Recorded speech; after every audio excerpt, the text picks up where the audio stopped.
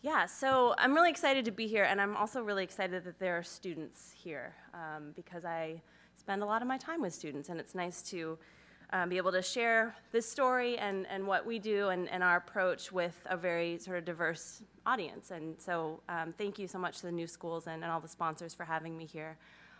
So as the opening keynote, I thought, I'm not very good at imparting wisdom, so instead I would just sort of tell this story of what I do and what we're working on in Bertie, which I hope will be a good sort of inspiring way to set up the rest of the conference to think about STEM, to think about how integrated it is into so many parts of our lives and how we can continue to improve upon our approaches to STEM. So as Mary Linda introduced me, I'm sorry, let me get my mouse in order. I'm the founder of a nonprofit called Project H Design, and I should say I'm sort of an accidental educator. I'm trained in architecture, and I came to this world of public education completely by accident. I studied architecture in both my undergrad and graduate programs, and got into design and architecture, I think for a lot of, for the S, T, E, and the M. I really believe that design can be a wonderful way of solving problems, and I'm sure many of you have heard the term design thinking, which is becoming a very a great process for education, where we're talking about iteration and failing and problem solving and all these really wonderful, creative, and non-linear approaches to how we look at problems. So Project H was a result after I went to graduate school and graduated with like $80,000 in student loans and realized I should probably get a job and start paying those off. I think now I'm down to like 78,000.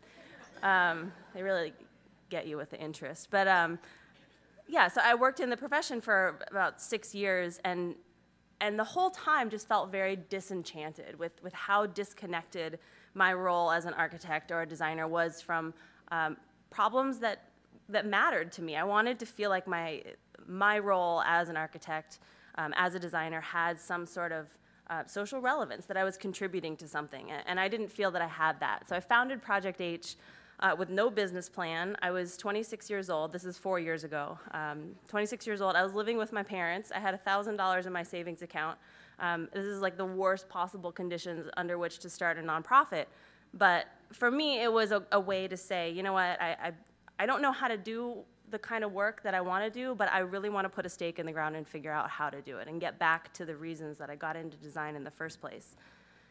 So fast forward to 2010, we were based in San Francisco at the time. My partner, Matthew Miller, who's teaching our Studio H course right now and otherwise would be here with me, he and I moved to Bertie County. And we were in San Francisco and moved to Bertie County, which are two very different places.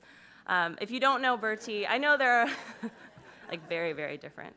In a really wonderful way, though, I should say. I mean, I think that this is where design has a lot of opportunity to bridge a lot of cultural gaps. And so we moved to Bertie County, which I know there are some folks from Bertie here. If you don't know the region, I mean, the northeastern part of the state, Bertie is about 2 hours east of here. And is a really wonderful place, but not without its challenges. It's a mostly agricultural economy. The downtown, the county seat, which is Windsor, is recovering from 2 floods, and a lot of the buildings are not in use. And so there are some big economic and social hurdles, but at the same time, I think that makes it a wonderful place of opportunity for myself, selfishly, but more specifically for students to be engaged in their community and to see opportunities for progress. Okay, so you're wondering, why did we move there from San Francisco? In February of 2009, I got an email from a total cold call email from this man. This is Dr. Chip Zollinger. He's the former superintendent of the Bertie County Schools.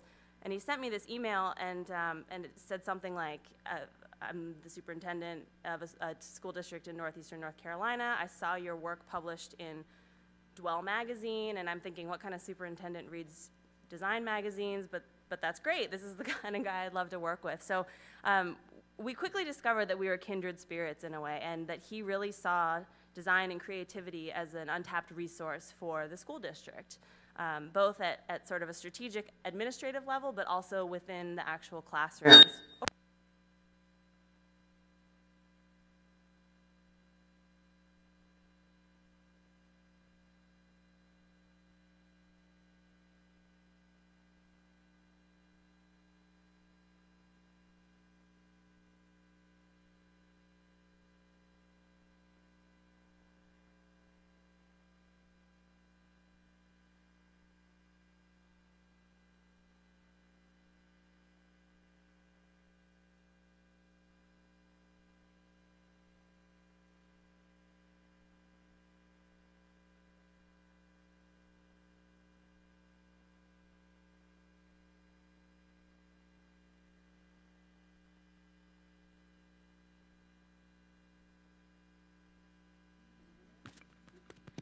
Okay, hello. All right, let's adjust this, sorry. All right, so as I was saying, Dr. Chip Zollinger, right, so we had found this total kindred spirit in a really unexpected place and started working with him initially on this massive laundry list of projects that he had in his back pocket and wanted us to work on. So the project that he had seen in Dwell magazine that caught his eye, that was the first partnership that we worked with him on, was, this is called the Learning Landscape. It's an educational playground system. You can build it in a day for free if you can find the materials. Luckily, a lot of school districts have school bus depots and a lot of tires that they are dying to get rid of. And so this playground is a really simple construction. It's just 25 tires in a matrix, and we wrote all these games so that students could play in a competitive and fun way, running around screaming and being kids, but also secretly learning math or vocabulary or social studies or foreign language translation. So this was an approach to education that was based more on activity and working together as a team. And so we built one of these at each of the elementary schools in Bertie. This was project number 1. And then came this laundry list that he wanted us to work on. We did these computer lab renovations for the school, looking at how we could improve the computer lab facilities, which were, for the most part, being used for benchmark testing. And so we wanted to maintain the functionality of these rooms as testing centers, but also create a more collaborative environment and with a little bit of a cool factor so that students would want to be in the space and work together. And functionally, we've fed all of the power and Ethernet down through these sort of tree trunk things. So it was a rat's nest free computer lab. And then a similar, this is actually at the STEM school in Bertie. This is another computer lab that's more optimized for instruction. So there's a very distinct front to this room, but similarly, all of the power is running down the walls on those chases and then out along the front of the desk. So yes, there's a little bit of aesthetic flair, but it's also a very functional solution. And then one other really quick project, we did this graphic campaign. Oh, my mic's back on. That's magical. All right, so now you can hear me extra well. This is a graphic campaign that we did for the whole county to advertise a campaign for free broadband internet access for families that were in the school district. And this was I had a graphic designer friend tell me once that a befuddled audience is a captive audience. And so on a random Sunday, we painted this blue dot up on the side of a building with very little explanation as to what it was, and it became this great conversation starter. Like, who are those crazy people up on the lift painting a blue dot? A lot of people thought it was a UNC logo before we put the text on there because of the shade of blue. But you know, we wanted this to be a point of conversation where people were asking questions. We weren't giving them all the information, but we wanted to start a conversation with the community. Okay, so we had done these projects, and at this point, Matt and I both realized, you know, we have found this amazing partner in Dr. Z.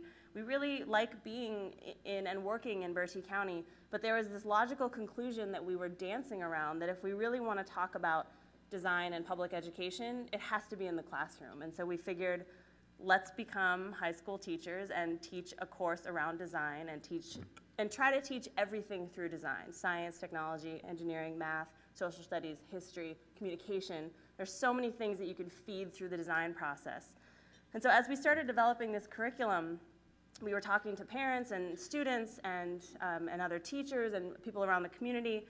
And there are these 4 C's. I realized that you all probably know this. There's another set of 4 C's that people talk about, and I didn't know that at the time. But many of these are similar. So citizenship, creativity, capital, and critical thinking. These are 4 things that we kept hearing from a number of people, that these are 4 skills that the students need in order to be successful as young adults, but also things within the community that the community needs in order to survive. Economically, socially. These are 4 assets for community development as well. So if we could do both all through the umbrella of this course, it would be beneficial for our students and also for the community. So the structure of the curriculum that we wrote, which is called Studio H, this is a very sort of rough schedule, but we wrote this as a 1-year program for juniors in the Bertie Early College High School. And so we have our students for the fall and the spring. This is last year. We've actually gone to a 1-semester program now. But initially, it was 2 full semesters. And then a summer program where over the course of the academic year, we would spend the year designing a full-scale architectural project and then spend the summer building it. So over the course of the year, we had our students for 3 hours every day. They were earning high school elective credit as well as college credits. They earned 17 college credits over the course of the school year, thanks in part to a wonderful partnership with Pitt Community College. And then over the summer, they would be paid a summer wage to be our construction crew, which posed a whole set of liability issues that I would later discover. But their wages were paid for by a really generous grant that we got. This entire program is 100% grant funded as of now. Okay, so we wrote this program